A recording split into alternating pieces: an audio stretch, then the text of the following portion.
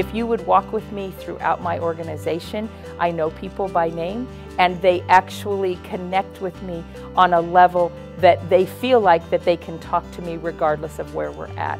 And I think that that's critical. I can't be a person in an office that people don't know. You have to be out and amongst the employees. We are all committed to really making the organization the best it can be, but more than that, we have a good time doing it. It's making sure that we have high engagement of the top leaders, then the next level of leaders, which is our directors, and then managers, and making sure that the employees see the visibility of all leaders, that they have the trust of all leaders, so that if there's issues, concerns, that we listen very carefully what the issues are, and then we actually deal with them.